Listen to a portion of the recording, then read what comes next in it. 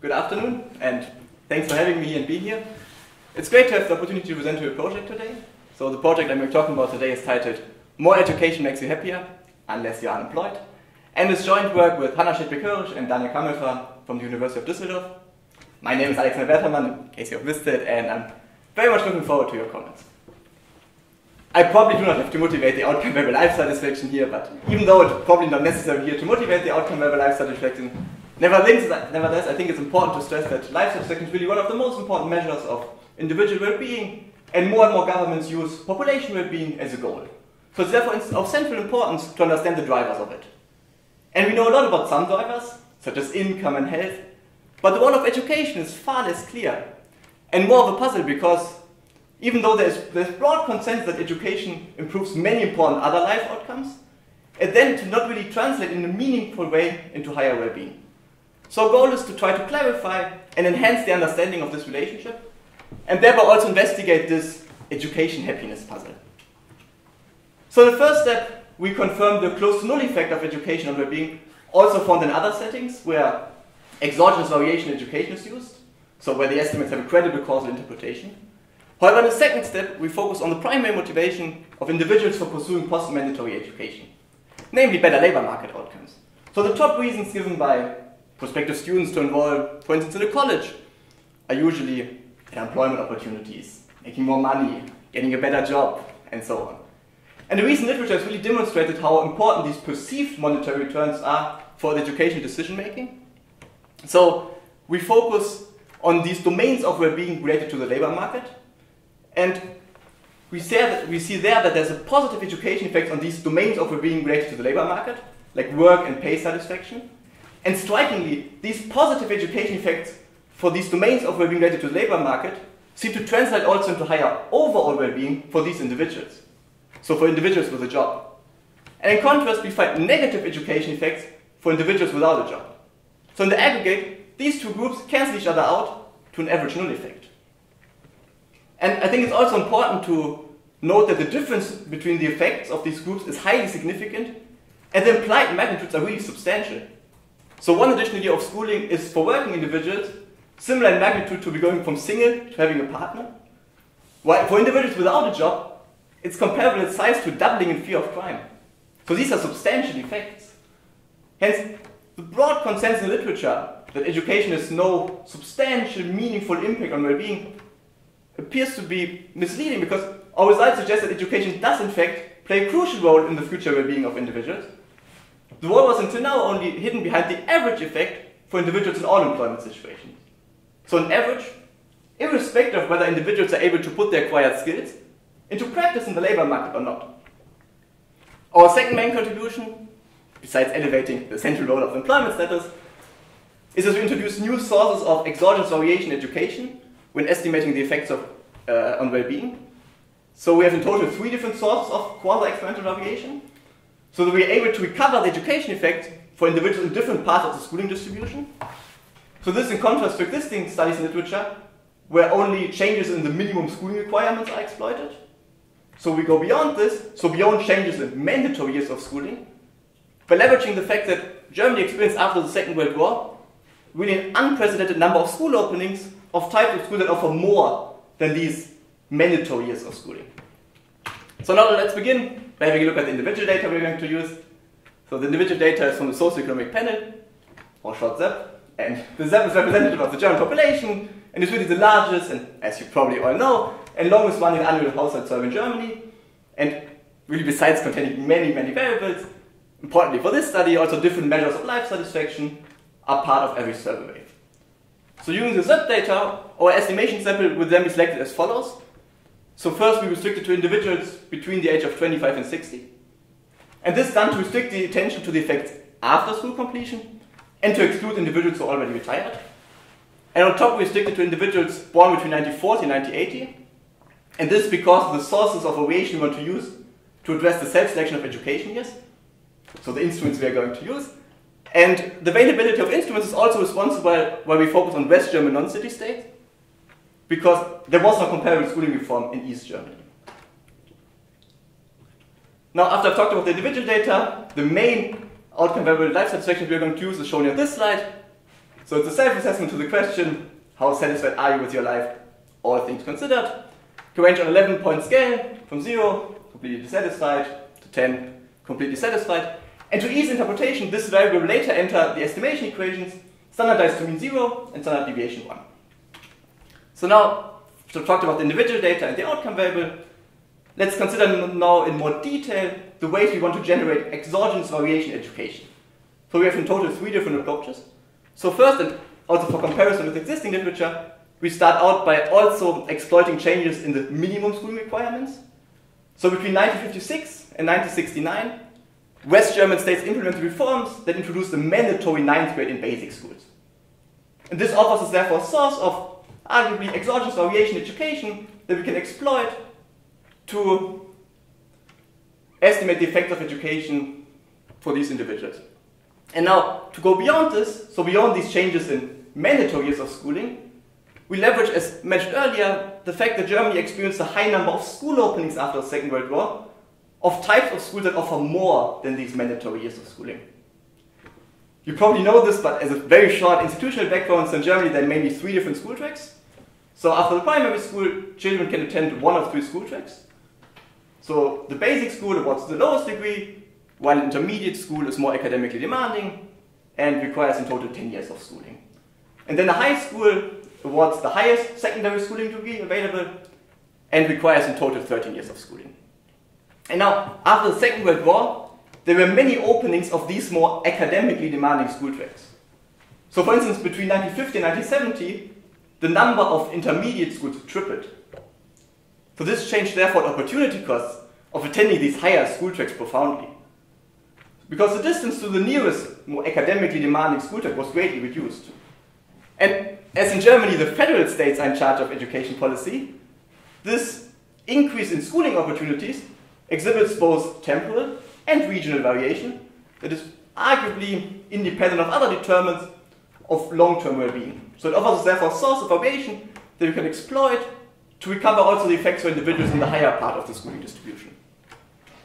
But to start out, and also for comparison with existing literature, we first leverage the fact that Germany introduced after the Second World War a mandatory 9th grade in basic school. And given that whether individuals were affected by the reform depends on their year of birth and their state of residence when attending school, meaningful selection to treatment can plausibly be ruled out. However, as mentioned earlier, these reforms only affected individuals in basic schools. So they are the only compliers of the reforms. So the education effects one gets are only based on these individuals. So they cannot necessarily be interpreted as speaking for the whole educational distribution. So to go beyond this and also recover the effects for individuals in the higher part of the schooling distribution, we will, as already mentioned, leverage these school openings of more academically demanding school tracks. And a bit of background information, when one looks here at the allocation of students between the different school tracks over time, it really changed quite dramatically. And this change here was not accidental, but was really actively promoted by an increasing supply of more academically demanding school tracks. So we will use these school openings, or more specifically, we will exploit the large amount of heterogeneity between the states in these school openings, because when we will use these school openings to establish quasi-exponential variation education, we will of course control for state and cohort fixed effects, to account, amongst other things, for general time trend, and different potentially endogenous levels of schools. So that means that we effectively use state deviations from the nationwide trend to identify the parameters. And to give you an idea of the variation that we have, we see here the change in the supply of intermediate schools between 1950 and 1990. And on this, we see the same for high schools. So now, after I've talked about the individual data, the outcome variable, and the ways we want to generate exogenous variation education, now let's consider in more detail the estimation strategy. So I mentioned already the instrument to variables approach is used. So in the first stage, we estimate the effect of the respective instruments on years of schooling. And in the second stage, then, life satisfaction is regressed on these instrumented years of schooling. And we control for state and cohort fixed effects, and given that we use values from different survey waves, we also control for survey fixed effects. So now, let's look at the results. So the first analysis here indicates no causal effect of education on overall well-being. So results in column 1 show the effect when the variation induced by the compulsory schooling reform in Germany is used. And the null effect there is in line with findings, for example, for compulsory schooling reforms for the UK. And then in column 2 and 3, we see the results when we leverage the school openings of more academically demanding school tracks. And the corresponding results tell exactly the same story. So the null effects seem therefore not limited to individuals whose education years were shifted by the compulsory schooling reform, but instead seem to apply to individuals in all parts of the schooling distribution. And given that there seem to be no significant differences along the educational distribution, we will use in the following all three instruments in the same first stage equation to establish exogenous variation education. But I have also in the appendix that every result I'm going to present is separate by each instrument, and the patterns are exactly the same. So now, after documenting no effect of education on overall well-being, we now look more closely at domains of well-being related to the labor market.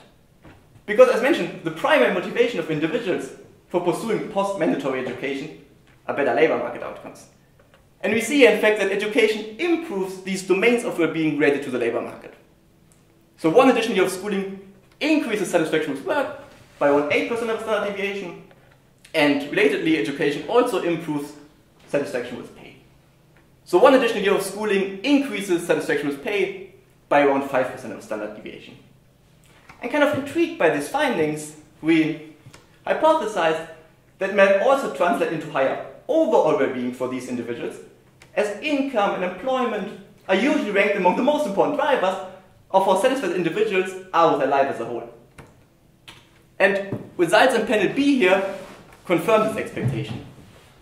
So they reveal that one additional year of schooling increases overall life satisfaction for individuals with a job by around 6% of standard deviation. And to put the magnitude of the effect in perspective, I think it's really worth to repeat the comparison mentioned earlier. So this is comparable in size to going from single to having a partner. And importantly, these substantial positive education effects also have stark implications for those without a job, due to the average null effect presented earlier for all individuals. And also result here in panel B show these expected decrease in well-being for individuals without a job. So for them, one additional year of schooling decreases overall life satisfaction by around 40% of standard deviation.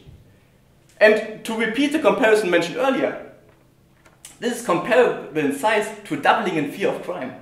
It's a substantial effect, meaning that in total, the null effect presented earlier and the broad consensus in the literature that education does not really improve overall well-being in a meaningful way seems to be misleading, because these results suggest that education does in fact play a crucial role in the future well-being of individuals. The direction just depends on the employment situation. So the average effect passes therefore sizable heterogeneity by the employment status. Now, after establishing these baseline results, we now look more closely at the employment status and investigate the extent to which these observed patterns could be driven by endogeneity issues related to the employment status. So now in panel A, we will report separate coefficients for individuals who are out of the labor force and for those who are unemployed. And the coefficients are rather similar. And tests for equality between the coefficients also reveal that we fail to reject the hypothesis of statistically significant differences by wide margins.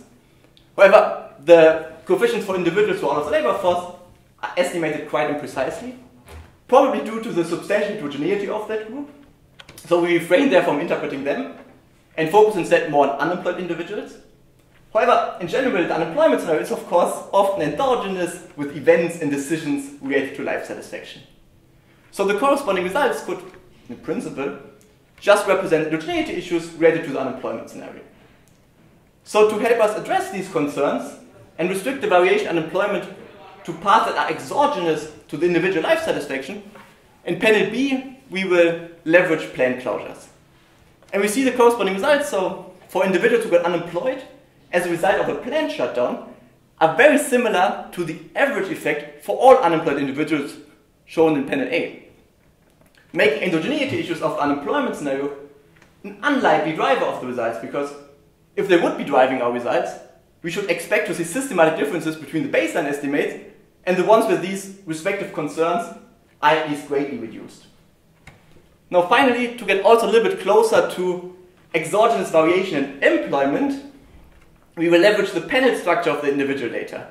I can talk maybe later a bit more detail about it, but a very short summary. So in the first step we perform a median split of the estimation sample based on exogenous variation. So this helps overcome the problem that education is of course time invariant in the age interval of our sample individuals. And then in the second step, we exploit the panel structure of the individual data by focusing on within individual variation in employment. And the corresponding results, or the corresponding pattern, let me say like this, is similar. So individuals with a job are substantially happier with more education.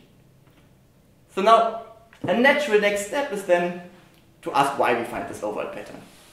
So why we find increase in well-being with more education for individuals with a job, but a decrease in well-being with more education for individuals without a job. So to tease out what is behind this and help us think more clearly about mechanisms, we consider here a standard utility function that is augmented with aspirations. So utility depends in that case on direct labor market outcomes and the gap to aspired outcomes.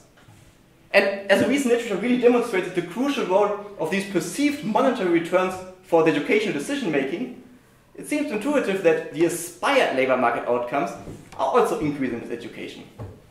Now, if one has a job, the own labor market outcomes are, of course, on average, also increasing with more education, so that one is able to keep track with rising aspirations. This, however, is of course not the case if one doesn't have a job. Then the gap between realized and aspired labor market outcomes is likely to increase with more education, implying therefore a decrease in well-being with more education. But to estimate the impact of this gap empirically, we have to quantify or approximate aspired labor market outcomes somehow. And we do that by defining them as the jackknife average of income of individuals among the same educational attainment, state, birth cohort, and gender group. And then we are decomposing the main effects shown before with a mediation type of analysis by including income and the gap to aspired income in the main regression. So each bar here on this slide represents a total positive education effect from the baseline result shown before. And then we investigate the extent to which this positive effect shrinks once we account for income and once we account for the gap to aspired income. Or to put it differently, the percentages here show the extent to which this total positive education effect materializes through these moderators. I mean, this is of course only a descriptive exercise, given that we don't have exogenous variation in the mediators, but we see descriptively that income seems to be a very important moderator, while in contrast, the gap to aspired income does not explain much, which is intuitive because individuals with a job earn, on average, similar to the expected value based on their education level. This, however, is of course not the case for individuals without a job. So for them, this gap is substantial. And we see that this, with education increasing gap, does in fact contribute a sizable amount to the decrease in well-being with more education for individuals without a job. Direct income, which means for this group things like unemployment benefits, maternity benefits, and so on, does not explain much. So in total, we find therefore the intuitive result that the positive effect for education for individuals with a job materializes to a substantial degree through income, while the decrease in well-being with more education materializes for those without a job to a sizable degree through the gap to aspired income. So now to conclude and briefly recap, what have we actually learned? So how has analysis improved the understanding of the relationship between education and well-being? I think there are mainly two new insights. So first, we document that the relationship between education and well-being appears to be independent of the education level. So previous studies exploiting quasi-experimental variation were only able to identify parameters for individuals in the lower part of the schooling distribution. So we move in that respect beyond existing work by not only utilizing mandatory schooling, but also leveraging the build-up of intermediate and high schools after the Second World War. And doing that, we find there seem to be no significant differences along the educational distribution. And second, we identify the employment status as an important driver of the direction of the education effect. So for individuals with a job, well-being increases with more education, while for individuals without a job, well-being decreases with more education. So one has two groups with significant education effects. However, when one abstracts from this heterogeneity to present one overall result, the effects are insignificant and close to zero. So restricting the education effect to one coefficient appears to be misleading because it suggests that education has no impact on life satisfaction, when in fact the overall insignificant result seems to be driven by opposite sign education effects that seem to cancel each other out. So to conclude, education does in fact play a crucial role in the future well-being of individuals. The direction just depends on the employment status and if one is able to put the acquired skills into practice in the labor market or not. From a policy perspective, our results speak therefore in favor of policies that encourage highly educated individuals to work, like creating tax systems that do not penalize double earner families, or building more childcare facilities. And with that, I will end. Thank you very much for listening.